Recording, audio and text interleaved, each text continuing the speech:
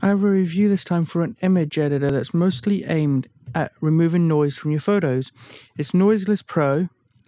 There is a standard program just called Noiseless, and then there's this Pro version.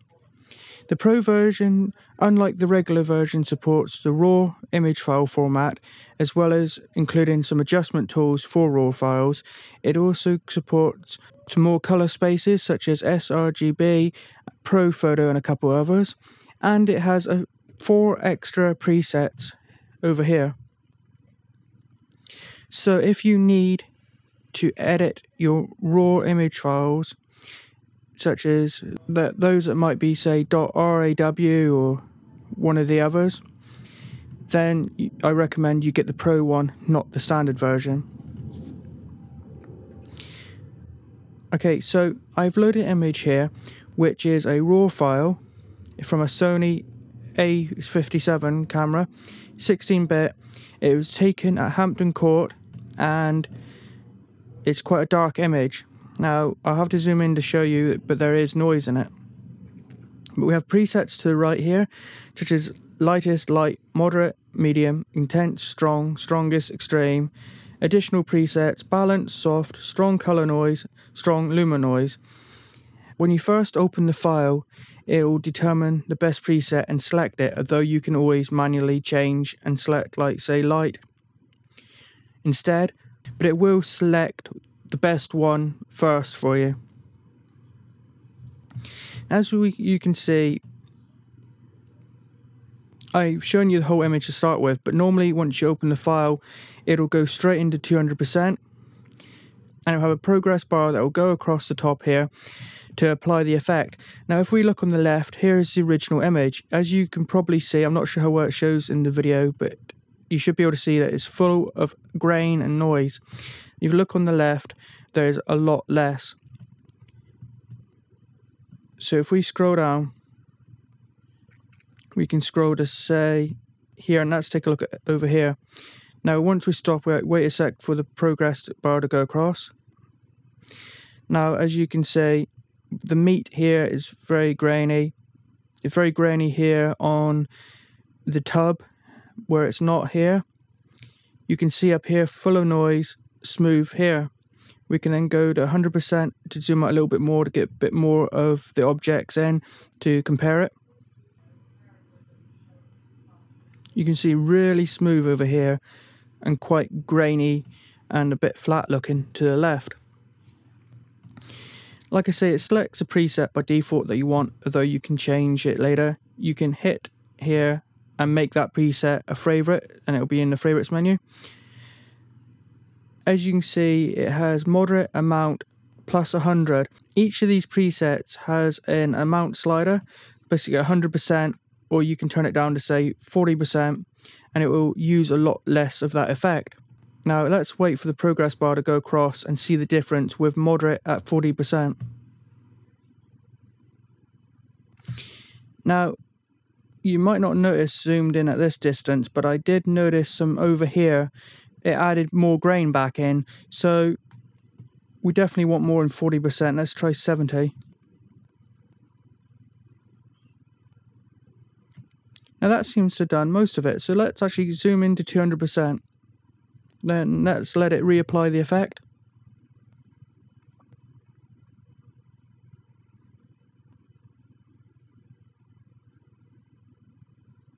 Okay, that's actually got it pretty good at 70%.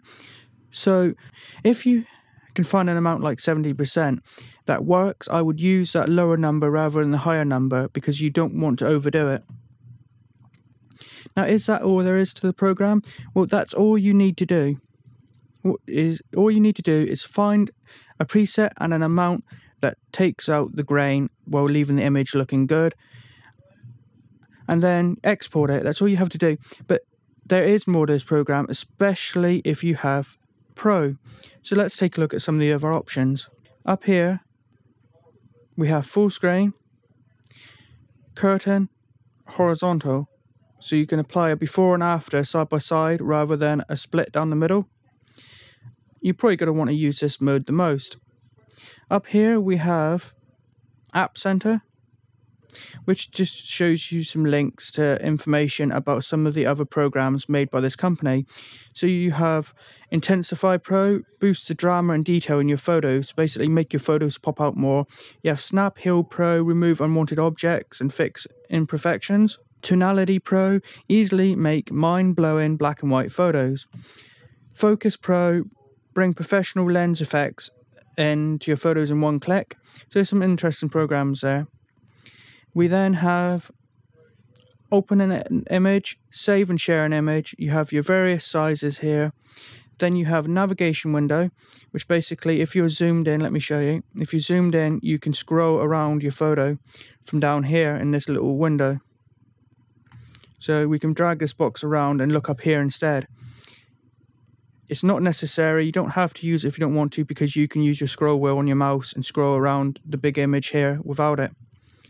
Then you have crop to crop your image, and it does have our nice rules of third. We have rule of third, or we can change it to the golden ratio. You're probably going to want rules of third here.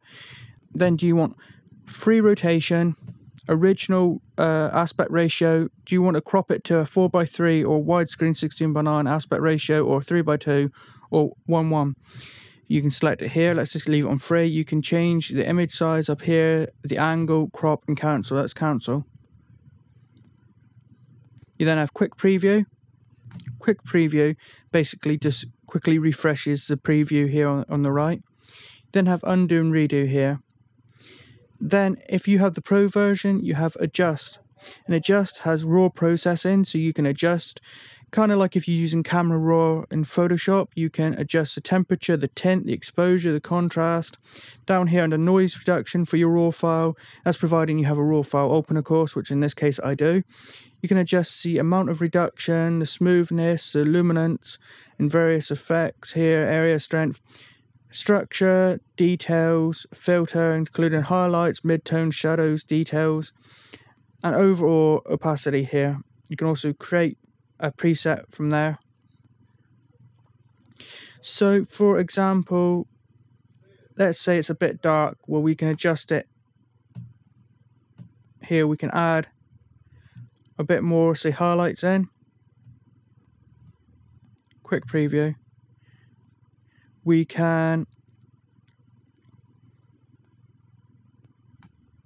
reduce the shadows if we want.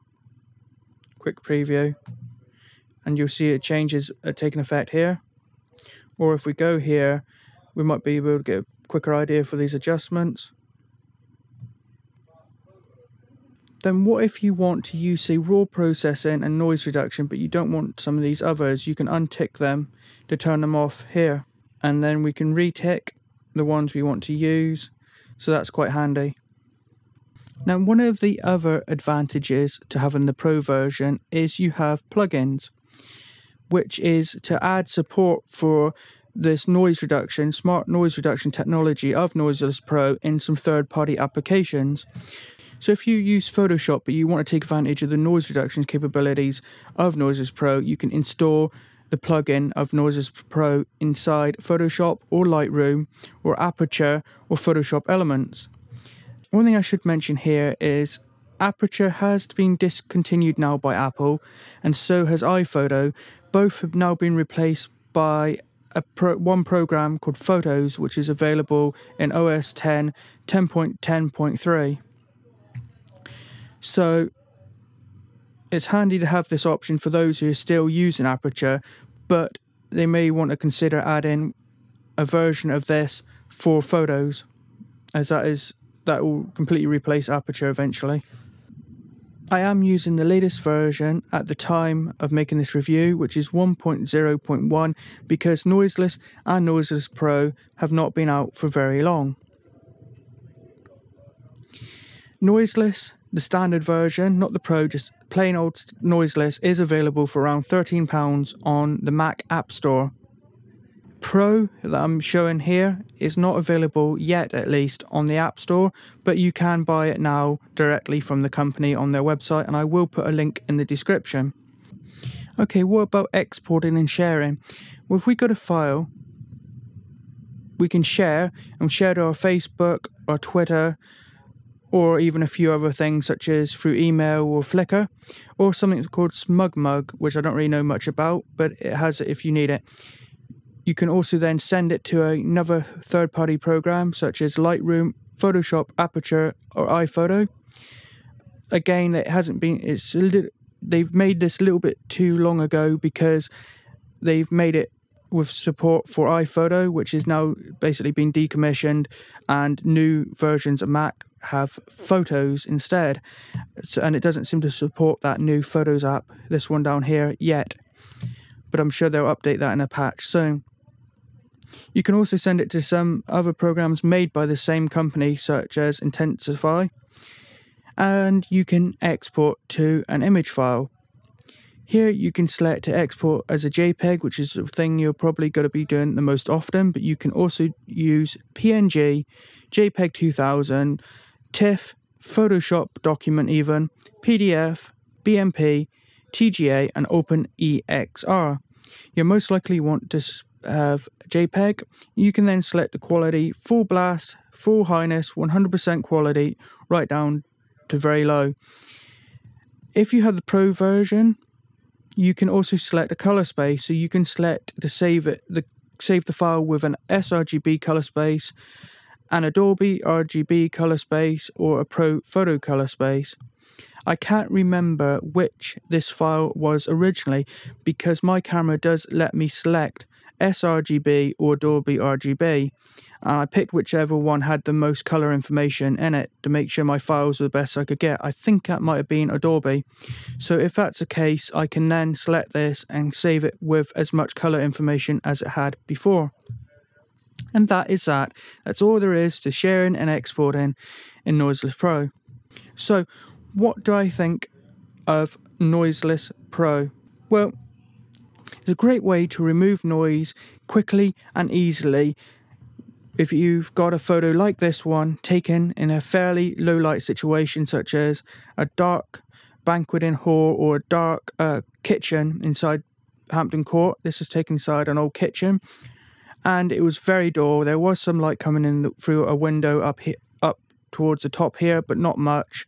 It's very dark in there, very gloomy. And so as you saw, this photo was filled with quite a lot of noise, and this has done a great job without me really doing any adjustments. I have purely opened it and I let it do the work, except for I did end up just experimenting. I turned the amount down to 70 instead of 100%. But pretty much all I really needed to do was open this RAW file, wait for it to apply the effect, let it pick the preset and the amount, and it looked alright. I could have just gone to File, Export, and done nothing else with it. I didn't have to do a thing with it.